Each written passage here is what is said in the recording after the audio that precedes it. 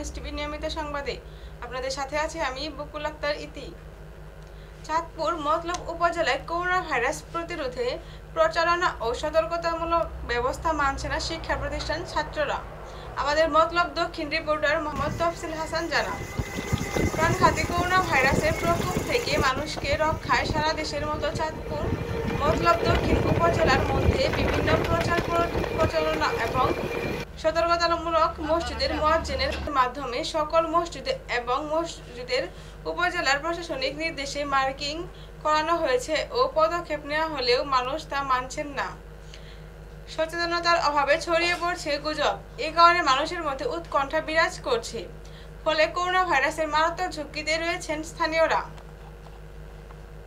দেশে প্রাণঘাতী corona virus ছড়িয়ে পড়াকে কেন্দ্র করে সব মানুষকে জনসমাগম এড়িয়ে চলার পরামর্শ দেওয়া হলেও জনসমাগম থামানো যাচ্ছে না। প্রতিদিন হাট বাজারে যে যার মতন দেদার ঘুরে বেড়াচ্ছেন মানুষ। হোটেল চায়ের দোকানগুলোতে অধিক সংখ্যক লোকজনকে আড্ডা দিতে দেখা যাচ্ছে।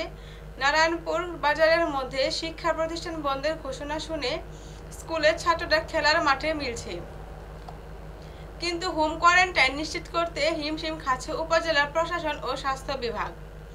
ছোট স্বাস্থ্য বিভাগের চিকিৎসকদের সুরক্ষায়ও নেই কোনো ব্যবস্থা। এই কারণে অনেক চিকিৎসক সর্দি, জ্বর, কাশি ও শ্বাসকষ্টের রোগীদের চিকিৎসা না করে অন্য হাসপাতালে পাঠিয়ে দিচ্ছেন। এমন রোগীদের মধ্যে আতঙ্ক বিরাজ ও ডাক্তারের কাছে রোগীরা যেতে ভয় বৃদ্ধি পাচ্ছে মানুষ। উপজেলা নির্বাহী কর্মকর্তা মাহফিদা হক বলেন, করোনা প্রতিরোধে উপজেলার মানুষকে সচেতন করতে মাইকিং ও লিফলেট বিতরণ সহ নানা সতর্কতামূলক পদক্ষেপ নেওয়া হয়েছে।